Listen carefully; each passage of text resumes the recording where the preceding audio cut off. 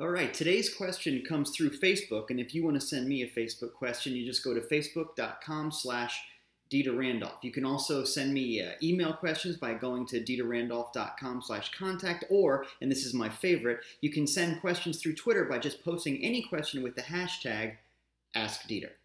Anyway, this question comes from Gabe, and Gabe's question is, how do I deal with the fear of rejection? Thank you for the question. And like a lot of these, the answer is in the question itself. The problem is not rejection, the problem is fear. It's really about how do I get over fear? And the truth is, fear is just faith in the bad thing happening, in the negative outcome. In this case, fear of rejection is really faith in rejection. Because all fear is a perception that this kind of thing can happen. And we draw to ourselves what we give our attention to. So let me put that another way.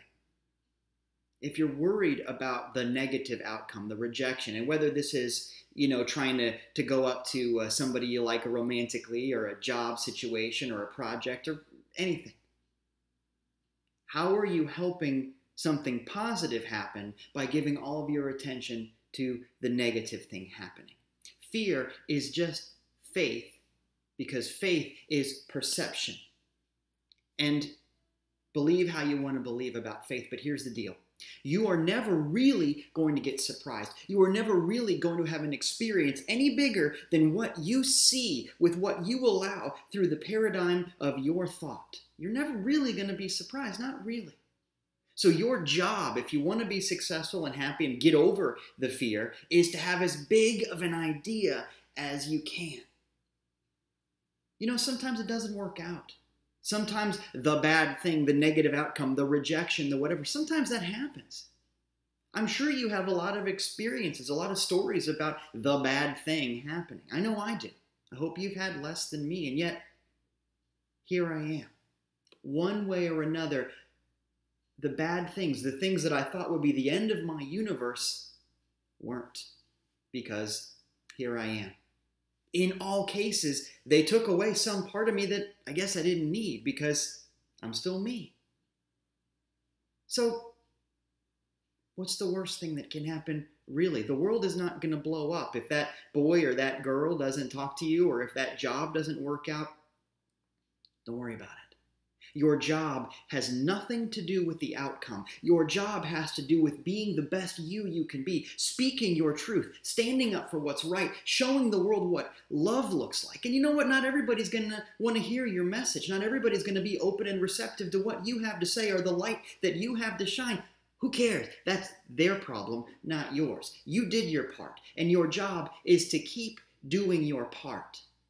I don't know who said it first, but somebody said, the secret to success is to get up one more time than you fall down.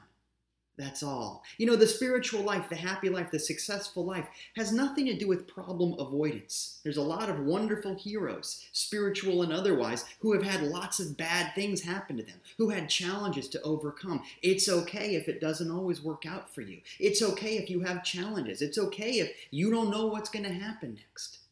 Spirituality is not about problem avoidance. It's about problem solving. Stuff is going to happen that you don't expect, and stuff is going to happen that you don't want. But you have what it takes to get over it, because there is something about you that situation needs, and there's something about you that you no longer need that will go away.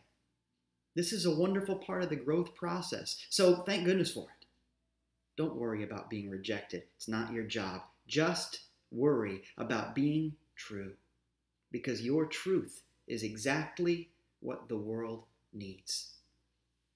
And your questions are exactly what I need. Thanks for sending them in. Keep them coming. Thanks for sharing these videos. Thanks for subscribing to these videos. It means everything. Have a good day.